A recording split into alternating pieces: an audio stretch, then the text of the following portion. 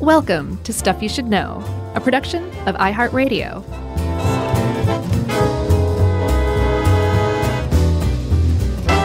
Hey, and welcome to the podcast. I'm Josh, and there's Chuck, and Jerry's here lurking around like a weirdo, and this is Stuff You Should Know. That's right. Interstellar Edition. Yep, absolutely. And Chuck, I was like, surely we've talked about this before, and I'm sure we have, maybe in the Galaxy episode, or I think we did one on the Sun. Oh, was it Black Holes? Okay. Yeah, that makes a lot of sense, actually. Yeah. But we've never done one, and I double-checked. We've never done one on Supernovae. That's an AE on the end. That's plural. Mm-hmm. Episode before. And we're going to now.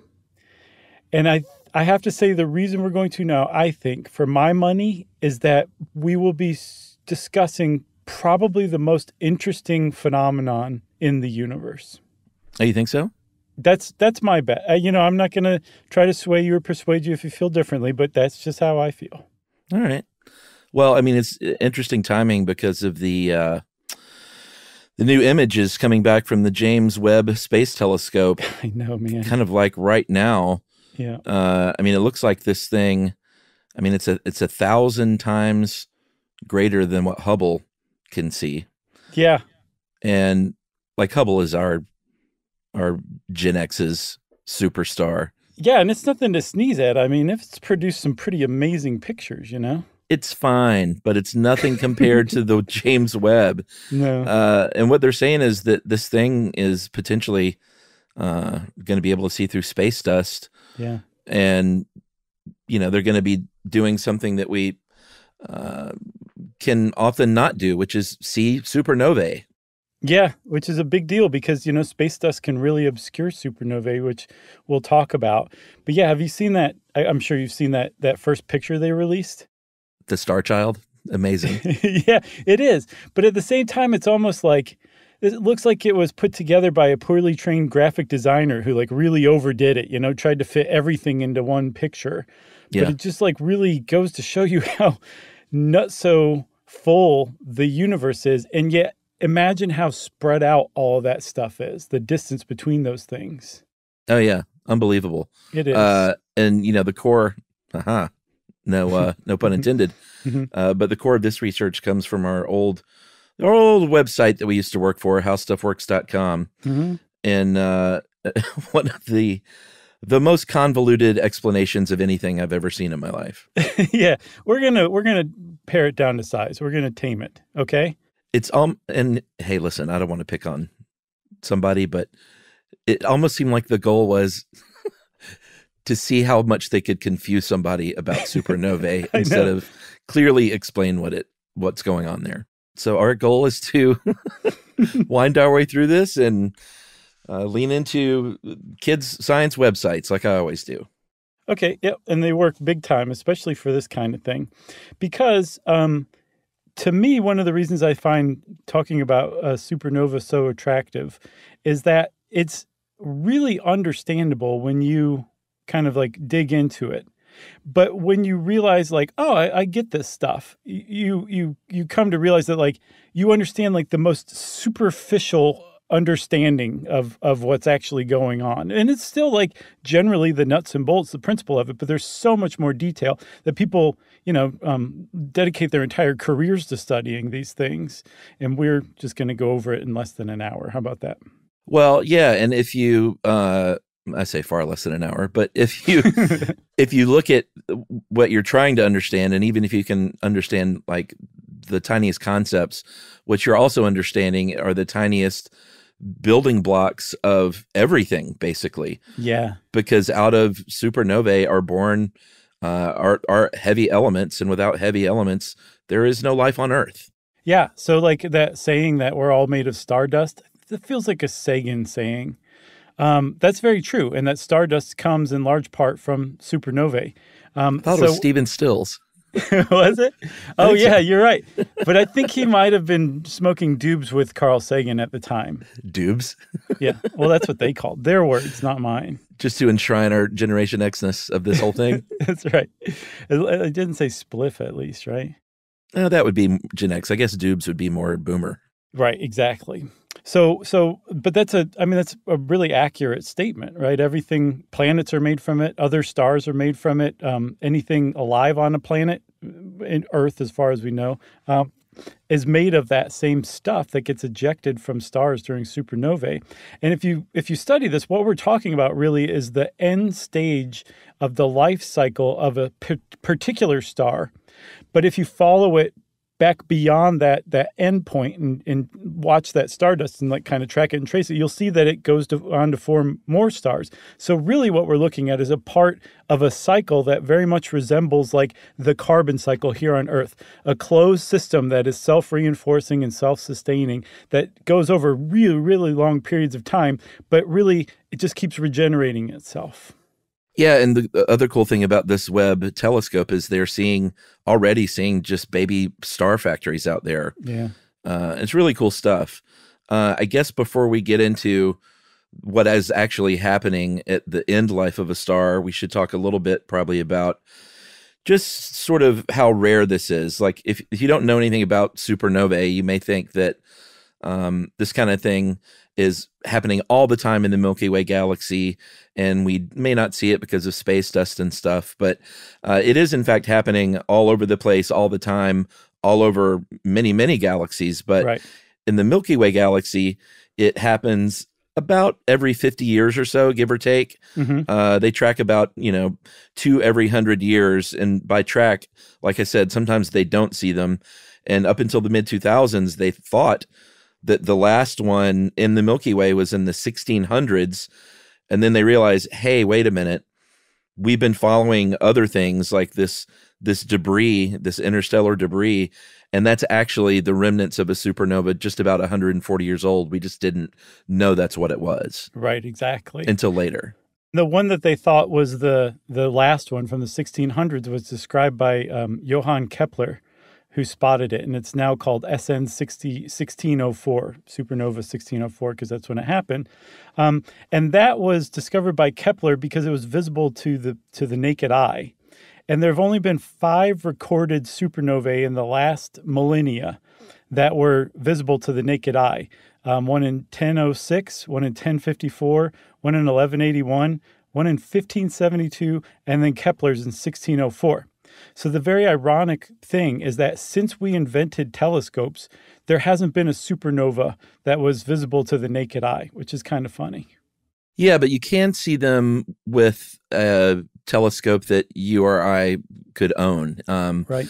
In fact, the high-powered telescopes, sometimes they're so sensitive to this, as you'll see, the supernovae emit a super bright light, as you would imagine when a star collapses and explodes upon itself. And sometimes those telescopes, in fact, they're almost always overwhelmed and not very useful for those purposes. So they count on regular people in their telescopes sometimes to see these in neighboring galaxies, like that 10-year-old girl in 2011 that found one 240 million light years away. In January of 2011. And it's cool that they actually kind of depend on amateur astronomers to find these things, to call them in to the AI, the IAU, Central Bureau for Astronomical Telegrams. Sounds like something Dan Aykroyd would spit out in an infomercial. Right, and they only accept telegrams. Yeah, that's right. You have to wire it to them. Are you going to tell me to stop again? Right. But, you can submit that and they will take a look and they will use their spectrometers to kind of see what radiation is being given off. And then they can tell a lot about what's going on. Yeah, big time. And the reason that there's a couple of reasons they rely on those backyard astronomers. One, amateur astronomers are no joke. They know what they're doing. They also have plenty of very well-documented star charts. So they're exactly the kind of people who, number one, are looking up at the skies in the first place. And then number two, are familiar enough with what the sky is supposed to look like that they would actually notice a new star. Right. That's the deal. So it actually is a thing that amateur astronomers are relied on by professional astronomers. And the coolest thing about this, too, is as we'll see, like a supernova, when it shows up, it can be a new star that shines for a day, a couple weeks, a few months, usually not much longer than that. And then it just goes away again. And what's really neat about this is what you're seeing is an event that happened 25 million years ago. And finally that light that's 25 million light years away from us, that where it originated, is finally reaching us. I just find that so colossally awesome. And I know that applies to every bit of starlight and even sunshine. It's not like it's instantaneous. It takes, light years to reach us, or it has to travel across light years to reach us. But for some reason, the idea that's the basis of a supernova is really neat to me. Yeah, and in fact, the very first one on record was about 2,000 years ago in China. Mm-hmm. There were astronomers there who all of a sudden saw a new light, like you would today, and they started following it and making notes and chronicling what this thing was doing there. And then I think it took about 8 months in that case, which is pretty long. So maybe, sure. I don't know, maybe they were off or something. I mean, this was 2,000 years ago. No, I mean, the Chinese astronomers of this age were pretty sharp. So they would have probably been pretty accurate. Well, at any rate, it disappeared, and they didn't quite understand what was going on at the time. Right, but they did write it down in a book a couple centuries later called the Book of the Later Han, as in the Han Dynasty. And I guess at some point somebody came across this and realized that what they were describing was a supernova. And what's even more mind-blowing about it is we've reached the point where using things like spectrographs and other incredibly sensitive telescopes, we can look at the remnants and see what they're made of, how hot they are, how fast they're traveling, and basically reverse engineer their origin to determine how old something is. And they've actually found that supernova 186, that was originally described by the Han astronomers. Yeah, and we'll get to why it's useful to chart this stuff anyway, because it's not, I mean, you might think, it's a dead or dying and dead star, who cares? But it can be very useful as far as mapping the universe and finding out how things behave in neighboring galaxies, and it's all super useful. And of course, we've already talked about the elemental factor, which is why we're here. That's right. As humans, not us. Right, exactly. And I think the last one that was visible, not to the naked eye, I think you had to use binoculars, was SN 1987. Yeah. And that one was outside of our galaxy. It was technically, it came from the Large Magellanic Cloud, which is a dwarf satellite galaxy to the Milky Way.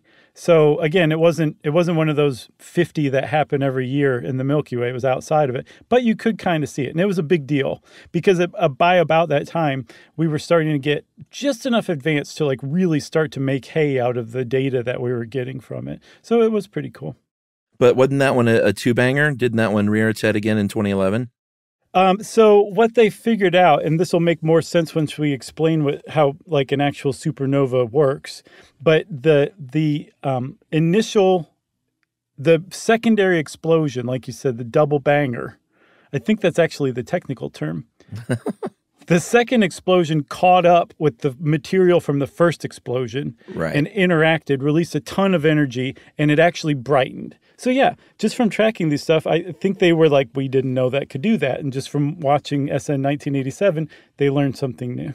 Yeah, 24 years later, which is really interesting. Yeah, exactly. Should we take a break? Yeah, I think so. All right. You seem hesitant.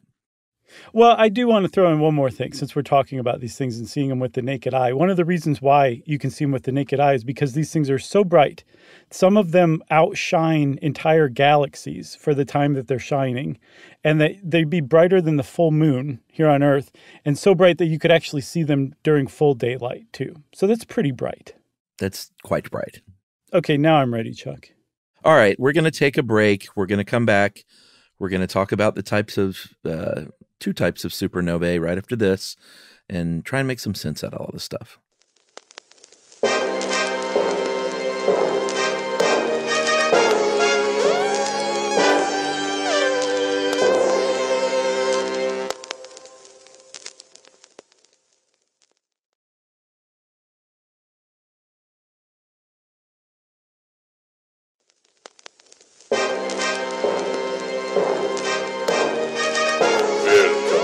Stuff you should know.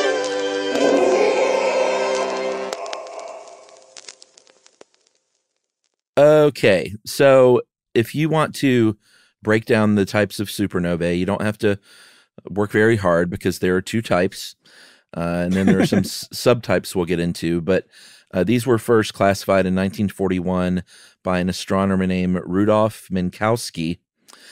And like we said, they use spectrographs to get a good picture of what is going on inside of a burning star, because they can look at their color lines, their absorption lines. And if we start at the beginning, we have type 1 supernovae that have absorption lines that indicate that they don't have hydrogen. Which is weird. They're super, super bright, but for a very short amount of time, type 1. Right. And then type 2 do have hydrogen, full stop. That's right. But then they started, this was, Minkowski was working in the 40s, like you said. So as time went by and we got better and better at observing the universe, by the 80s, they were like, we could subdivide these even further. So you've got the type 1A, type 1B, type 1C, and then type 2. And type 1A is totally its own animal. We'll talk about it in a second. But type 1B, 1C, and type 2, they generally undergo the same colossal kind of explosion, but the big difference is they have like different kinds of elements in them, or they don't. That's really the only difference that I can see, and it really doesn't make much difference for what we're going to talk about. Right. So the one I was mentioning when I said type 1 are very bright for a very short amount of time, it's actually 1A, more specifically. And they happen basically when a white dwarf star orbits a bigger star. It's got to be orbiting another star, because what it's going to do is suck matter off of that big star until it gets to basically boom size. Exactly. And they actually have figured out, well, I should say Dr. Chandrasekhar figured it out, the exact amount and moment where the mass and the matter that it's sucked off of the other star reaches that boom level. And it's called the Chandrasekhar limit. And it equals basically 1.4 solar masses. And it'll probably surprise no one that a solar mass is a mass equal to our sun. And a white dwarf might start out as less than that, but once it sucks enough matter off of its twin star in that binary system, it will hit that limit, and all of a sudden, a thermonuclear reaction happens, a chain reaction exactly like the kind that happens in a thermonuclear bomb. And that runaway chain reaction actually blows the star to smithereens, as Yosemite Sam would put it. That's right. And, let me jump back a sec, because I think it helps to understand kind of what's going on at the core of these stars anyway. If you have a massive star, it is burning just huge amounts of that nuclear fuel at the core. And that produces a ton of energy, and obviously is going to be really, really hot. The same kind of thing like when we talked about our nuclear fusion for nuclear power and stuff like that. The same kind of thing is going on. Right. But that's going to generate a ton of pressure. And a star is basically a balancing act. You have two forces that are kind of keeping one another in check, because the star always has this gravity that's trying to squeeze it down to the smallest, possible size. Right. But then you have this nuclear reaction going on, creating all this pressure going out. And it's that outward push kind of battling against the inward squeeze of gravity that keeps this from happening all the time. And when it finally does run out of that fuel, which we'll talk about kind of how that happens, it's going to cool off, and that causes that pressure to drop. Gravity wins, and then you've got your Big Bang. Not the Big Bang, but a Big Bang. Right. And that's the type 2 supernovae that you talked about. But both stars, type 1A and type 2, they burn hydrogen and turn it into helium. The same process goes. It's just what happens after they run out of fuel is the big difference between them, right? Well, yeah, but is the running out of fuel basically, is it working its way through the elemental chart, right? Creating all these different elements until it gets to iron and nickel. Yeah. So let's talk about that. Stars burn hydrogen. As they burn hydrogen, it fuses into helium. Helium's heavier. So it actually starts to settle more toward the core because of that that gravity, because gravity can exert a stronger force on something with more mass, and helium has more mass than hydrogen. So the hydrogen kind of stays in the outer layers of the star, and the core is made up of helium. Well, as that hydrogen starts to wear out, the core starts burning off the helium, like using that to keep itself going as fuel. And then eventually it starts fusing it into heavier and heavier elements, like you were saying. And it's all fine. It's all good. I mean, it's getting a little panicky. The star's like got that cartoon sweat jumping off its forehead. Mm-hmm. But it's still producing more energy than it's using, so it can keep that gravity at bay, although it's getting harder and harder, right? And then, like you said, once it starts producing iron, it reaches the point where there's a net energy loss, because it takes more energy to combine molecules into iron than the energy that's released from that process. And that, my friend, is where the star starts to go boom. Yeah, and here's the part I don't quite get. Maybe you can help me. Is I know that's how a type 2 works, but does a type 1A do the same thing, but just by sucking in matter from its neighbor? No. Okay. No. The type 1A blows up like a nuclear bomb. Okay, I gotcha. It just sets off that chain reaction. And it just blows itself up. All right. The other way that a type 1A can go out is if it has, so it's got to reach that Chandrasekhar limit of 1.4 solar masses, and then that chain reaction happens. If that star never reaches that limit, but it runs out of fuel, it'll go from a white dwarf to a black dwarf. And a black dwarf is basically like a star that's a campfire that you stopped adding wood to, and it eventually just gets dimmer and dimmer, and then it finally goes out on its own. That's basically a black dwarf.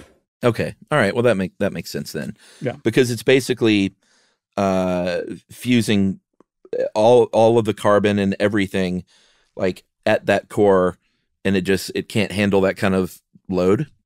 The type 2, you mean? The type 1. No, I think it just runs out of fuel and becomes a black dwarf. Or if it has enough fuel. No, I mean to go boom. Okay, yeah. It has enough fuel that it yes, I don't know if it's carbon or if it's hydrogen or whatever, but it has enough of whatever it needs to set off that runaway thermonuclear chain reaction and blow itself up. I think it's carbon. Okay, so yeah, and that would make sense. But it turns into a thermonuclear carbon bomb, a star-sized version. That's what happens with the type 1A. The type 2, and this is the whole reason it's different, Chuck, is the type 2 star starts out as much larger, much more massive than a type 1A star, right? Yeah, like 8x the sun. Yes, exactly. And so it has to be at least that size, or else it's not going to work. It'll probably turn into the type 1A kind of supernovae. So because it's 8 times the size or the mass of the sun, it has a really strong gravitational force working on it. And then that is what really plays that major role in a type 2 supernovae, that gravity sucking everything in toward the core. And then the denser and more massive the core is, because more stuff is getting sucked into it and more iron is being put together, that is what makes it implode with such force that it actually explodes with, I would guess, an equal amount of force. Yeah, like it collapses in on itself, and once it gets to the center, it has nowhere to go but back out, right? Yeah, exactly. And there's like a lot of details to it where like as stuff is getting sucked into the center, it hits that core and it's traveling, those particles are traveling so fast. Like, you know how like a piece of space dust can like go right through a satellite? Mm-hmm. Okay, so that's this on steroids. Or this is that on steroids. It's pulling those particles toward the core, and when they hit it, they bounce off. They release a shock wave, and that actually explodes. It starts exploding against itself.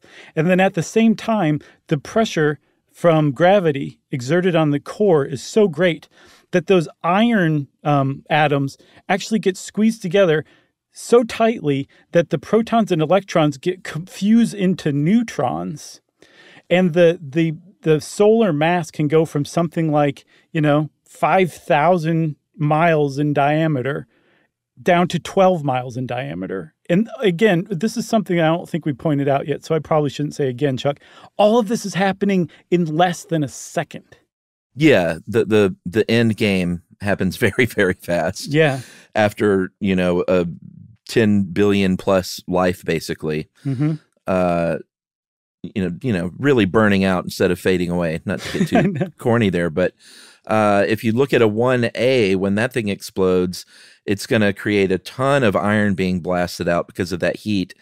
It's going to be very symmetrical, and they actually use that because they're so sort of consistent in that the 1As all explode at the same time in their death, and they peak with that same brightness. They use that, and it's called a standard candle, and I think it's just basically sort of like a baseline measurement, right? Yeah, they can use it to as a measurement against other stuff in the neighborhood to figure out how bright those things are, what they're made of, how old they are, that kind of thing. So yeah, it's pretty cool. You wouldn't think about it, but it does make sense that since they all follow the same process at the same time, totally. Are we due for a break or no? Yeah, I think we have, Chuck. All right. We're going to come back, and I don't even know what we're going to talk about. So that'll be very exciting for everybody.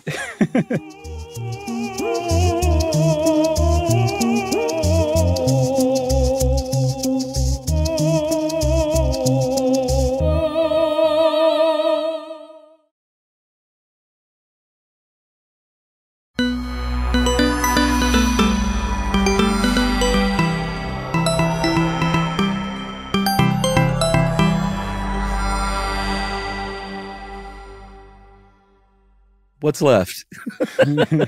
Actually, there's a lot left, which is pretty neat. So we've learned a lot from supernovae, and just by studying them, we start finding things out that there's like a lot of caveats to what we just said. Not everything follows the exact same process, with the exception of those type 1A that become standard candles because they follow such a specific roadmap. But the type 2A are a little more chaotic than what we thought before. And that's evidence from a supernova that was discovered in 2006 that is named SNLS03C3BB. Right? Is that the one they nicknamed Champagne Supernova? Yes, because it was 2006. Were you into Oasis? No. Or Britpop at all? Yeah, I like Britpop, but I like more 80s Britpop, like that whole like 24-hour Party People era. Oh, okay. All right.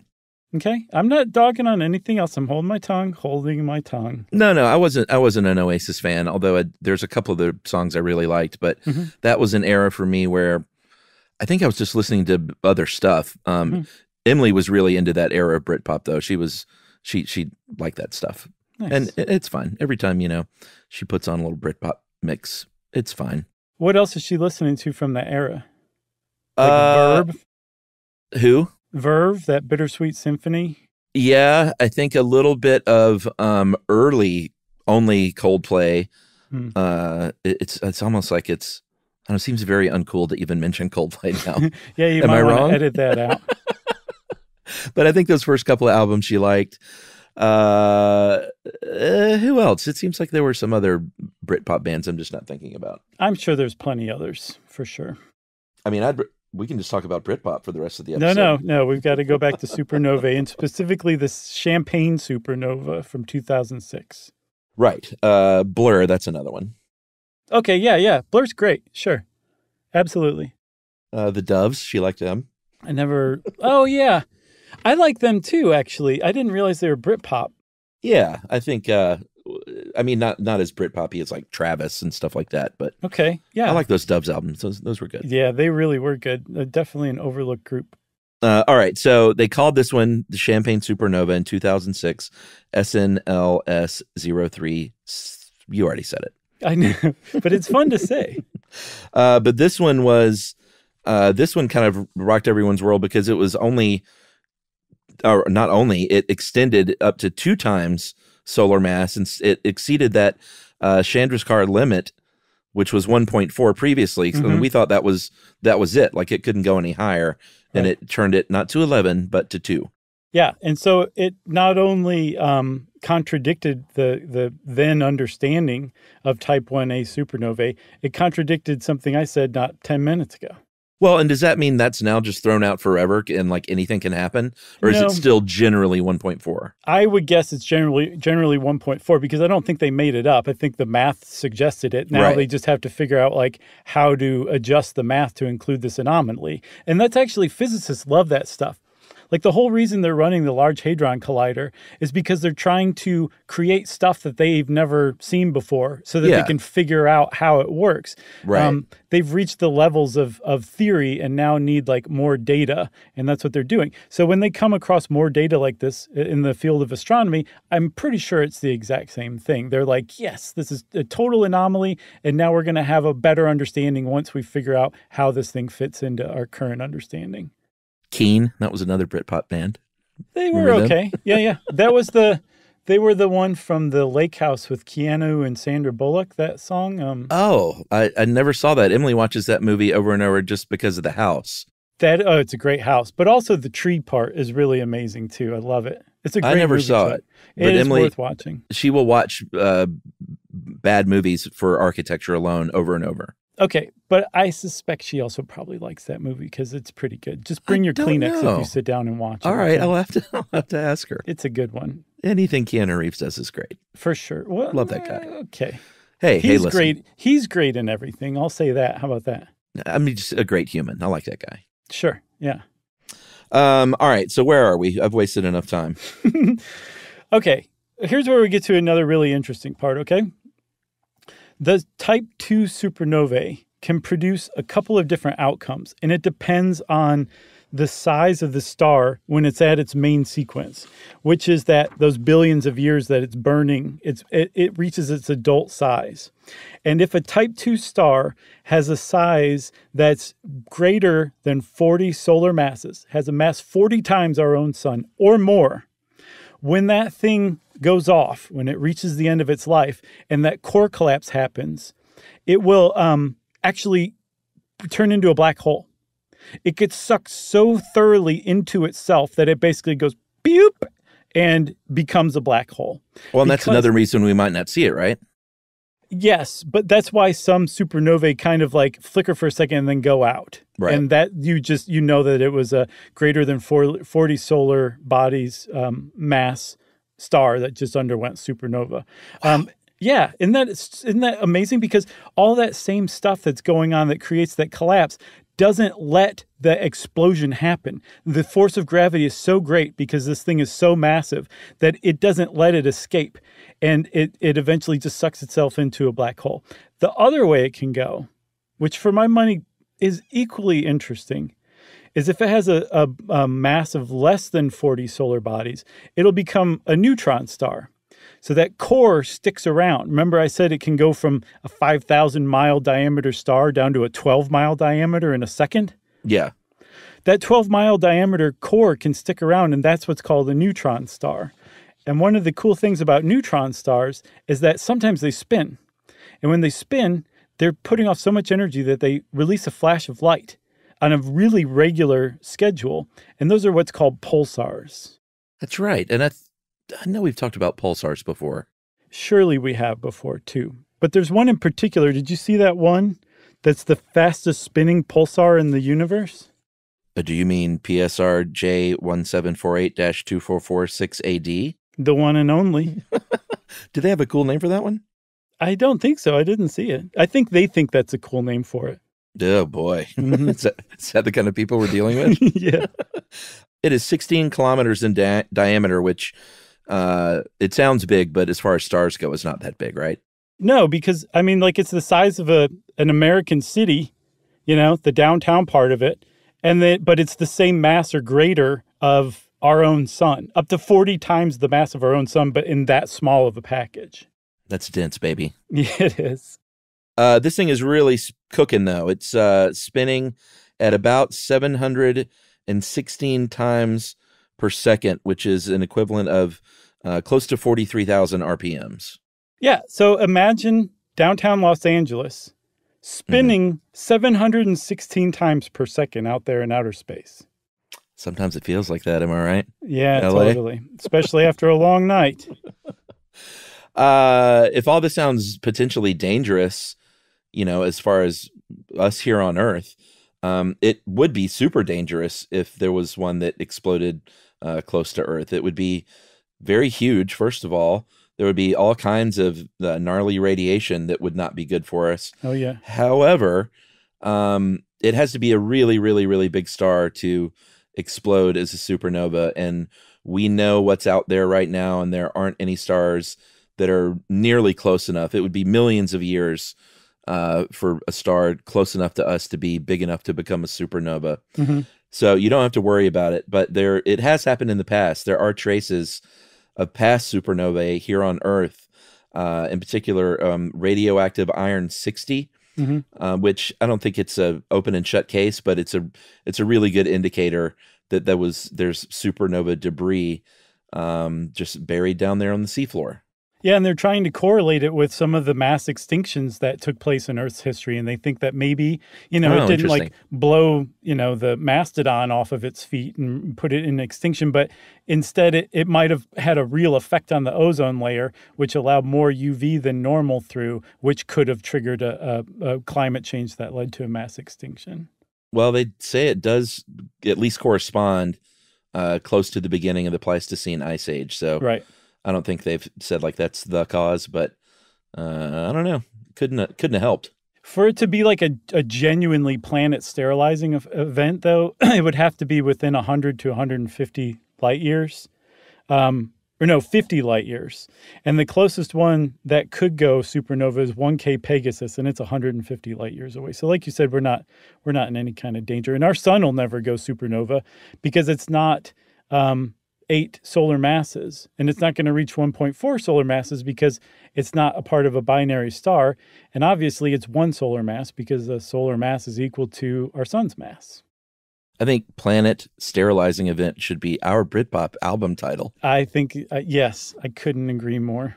It's not very Britpoppy, but we could push the boundaries. Sure, as long as we're wearing white jeans that are pegged with black patent leather shoes on the cover, it doesn't matter what we name it.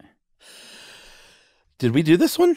One more thing. There's such things as zombie stars. Ooh. This is a new thing that they figured out in the last few years that's an anomaly that we don't understand, but they're basically stars that undergo supernova multiple times. Doesn't really make much sense, but they are starting to figure that out.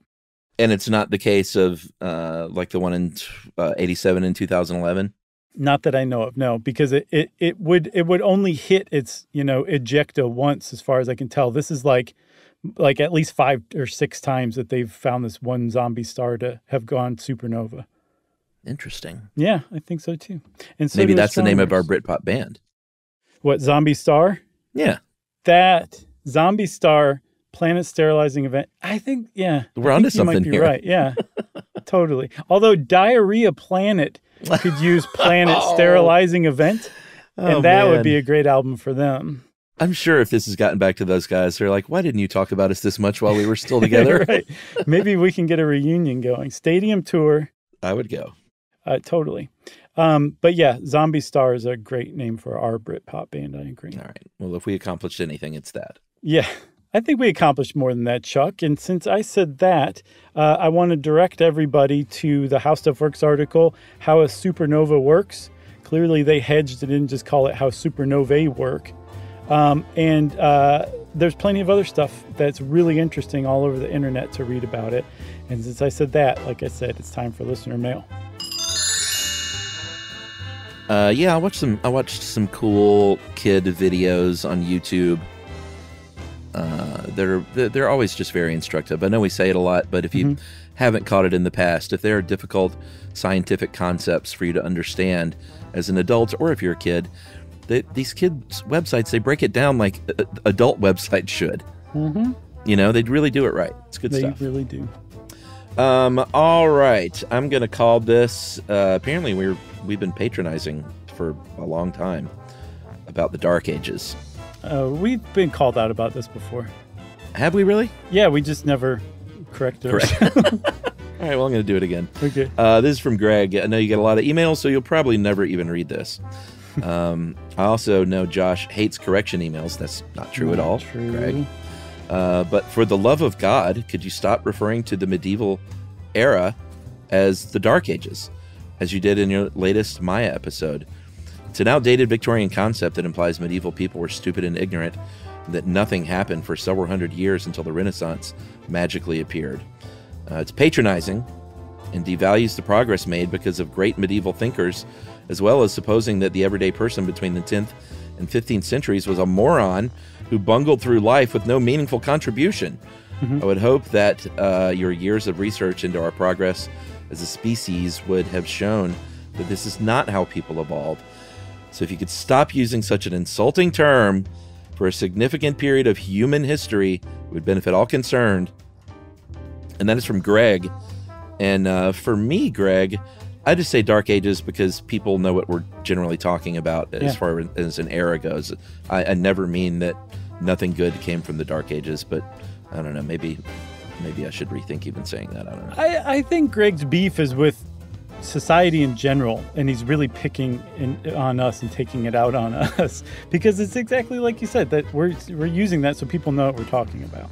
That's like saying, can you please stop saying Enlightenment? Like everything they did was so great. There were plenty of morons in the Enlightenment. That's right. That aren't getting their due. Nice work, Chuck. Man, you just picked Greg up, put him in a half Nelson, and body slammed him. No, Greg, I hug you.